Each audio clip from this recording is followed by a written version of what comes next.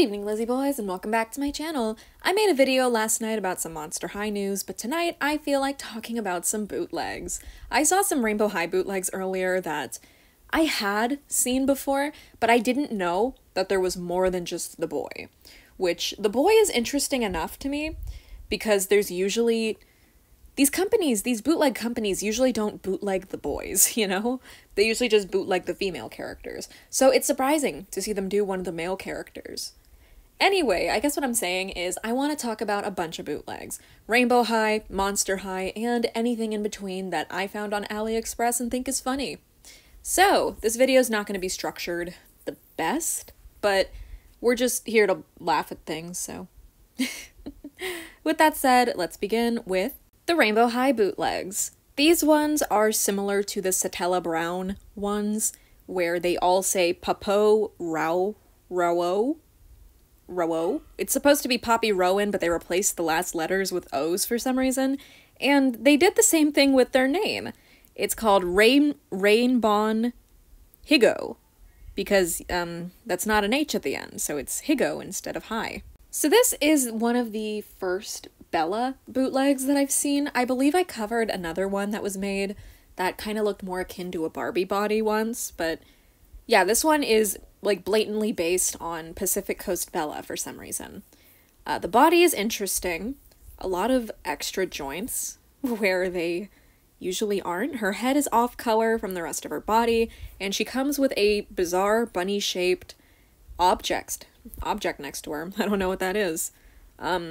They got Poppy's artwork, and it looks like the junior high boxes of all thing, and it says, "Let's live together, happy together." Let's together, Beth. This line of bootlegs also features a Stella, who, at least they tried to make it look like, they tried to make her look like the artwork, because this one, no attempt was made. For some reason, they inexplicably used Poppy's artwork for a Bella bootleg, and then I don't know, these bootlegs never make sense. Her hair appears more red to me, and she looks like she's balding. They got the crown, she once again has a bizarre little bunny thing, the body looks weird as ever, and the faces, to be honest, remind me of those Shibajuku girls that came out a couple years back. That's what they look like to me. And of course, you can't have a bootleg Bella without a bootleg Jade, you gotta keep the girlfriends together at all costs, so here is bootleg Jade, who, to be honest, I'd say of the bunch, looks the most accurate to the doll that she's ripping off, you know? Like, they got the outfit pretty accurate for the most part. They got the split pants, they got her shirt that says Los Angeles on it, like, there was a slight bit of an attempt here. Now, I did mention that one of the bootlegs caught my eye, and it's this one of River. They actually made his skin darker than it's supposed to be. Usually these companies take away the character's melanin in their skin, but for River, they added some. Usually these bootleg companies don't bother making darker skinned characters, so this one is just very interesting to me that they actually tried to make one. I don't know, it looks nothing like River is supposed to. They gave him purple hair instead of blue, so they got the color of his hair wrong. Like, that's something they've been able to do with all the others. Okay, bad example, this one has red hair, but Bella has her pink hair, Jade has her green hair. So I don't get how they landed on purple for him. Like, red for her, I can kind of see it's close enough to magenta, but yeah, I don't know, interesting, really. So, yeah, this one was kind of the reason I wanted to make this video. It's just so bizarre to me. Like, the other characters, they got pretty close to how they're supposed to look, but with River, they just didn't. And once again, bootleg companies usually don't bother making more than one skin tone, let alone, like, a dark skin tone, so that just surprised me. Once again, this is what I'm used to. These are the bootlegs I'm used to seeing for Rainbow High. I also found this bizarre bootleg that may or may not be Rainbow High inspired on Reddit. It was called Girls Times. And when looking at the body, to be honest, I do see a resemblance to Rainbow High. Although it does look more like the Barbie curvy body to me. The head seems Rainbow High adjacent with the large size and the seemingly inset eyes. So, to be completely honest, I don't know if this one constitutes as a Rainbow High bootleg, but I did see this posted to the Rainbow High Reddit, which I'm not a member of. I just saw it when I googled Rainbow High bootlegs. There's also these sets of Satella Brown bootlegs. These two seem to be Poppy, based on the outfit, but The hair is giving more Bella. These ones, unlike the other bootlegs made under the Satella Brown umbrella, I guess, these dolls feature painted eyes instead of the inset ones, and the head sculpt looks much more similar to a standard Rainbow High doll. The body, however, does not, and maybe it's just the clothes making the body look different, but the body to me just kind of looks like one of those standard bootleg Barbie bodies, so they're putting in even less effort than before. I don't even think this one has articulation. Once again, for reference, this is how Satella Brown usually looks. She usually has a fully articulated body compared to this doll, who does not. I also found these budget, smaller boxed versions of Satella Brown, so it looks like she is still being produced to this day, which is surprising considering this bootleg is over 2 years old at this point, but yeah, looks like somewhere in the world these are still being pumped out and ordered and sent to stores. I have never seen one in person, and I don't think I ever will, because on Aliexpress, these cost almost $40 for a bootleg product. It's crazy. In other news, with Monster High bootlegs, these ones have been popping up on Aliexpress fairly often. These are by the brand Ardonna Girls, which I've made several videos about Ardonna Girls. Their bootlegs are surely a sight to behold. They're usually pretty decently made, but like they'll make their own design. Sometimes they'll even try to recreate existing lines, which is always funny. But nowadays they just kind of seem to be doing whatever. Case in point, White Claudine.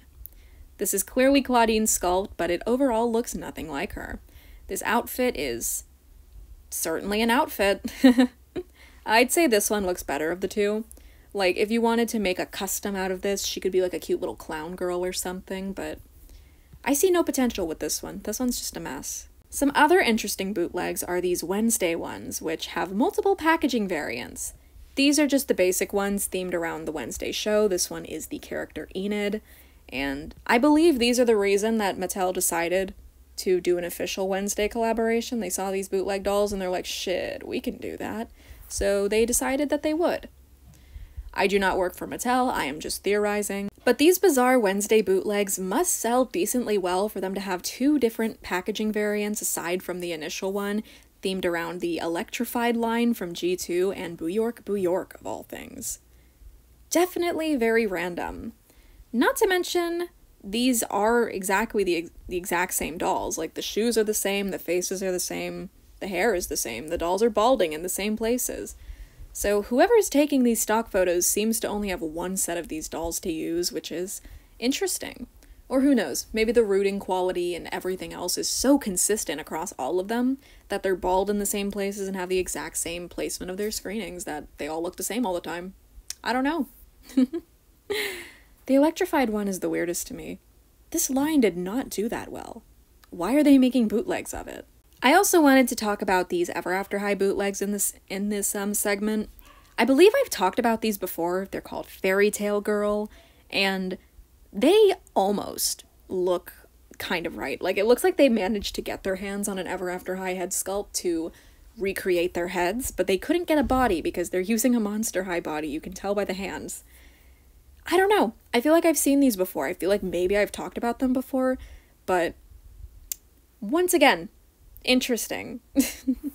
They certainly tried harder on these than they do on most of their other bootlegs, but wait, I'm talking about this like this is Ardonna Girl. This isn't Ardonna Girl, this is a different brand. This is Fairy Tale Girl. Another bootleg that I came across was this one by the Kai Bibi Princess line. Kai Bibi Princess is another Ever After High bootleg line that existed. Ardonna Girls was another prevalent one that made a lot of, like, really decent looking fakes. Yeah, it's kind of hard to get into it because I haven't researched this topic in a while, so I'll admit I forgot most of my knowledge on the subject. Sorry, water bottle fell over. Had to pick that up. But this one seems to be based on the Back to School. Okay, no, not the Back to School line. The, like, Power Princess line where the characters had, like, sculpted leggings and really ugly dresses. So that could be like any late 2015 to 2016 Ever After High release, to be honest. I do have more Ever After High fakes that I would like to cover in a video sometime, but to be honest, I would need to, like, write out a script for them because I don't want to miss any details like I definitely am right now. But yeah, these bootlegs are just bizarre to me. I was always surprised that Ever After High bootlegs existed at all, because the line didn't do nearly as well as Monster High did. Ever After High just wasn't making the same kind of money that Monster High did. So the fact that it had bootlegs at all is surprising to me, although, you know, sales have never stopped bootleggers before. Novi Stars had tons of bootlegs, Bratzilla's had bootlegs, like, any line you can think of most likely has a bootleg of it. Except for Pinky Cooper. I don't think I've ever seen a Pinky Cooper bootleg, but I could be wrong. I think of what we've discussed today, the Wednesday bootlegs are still some of my favorites just because of how weird they are.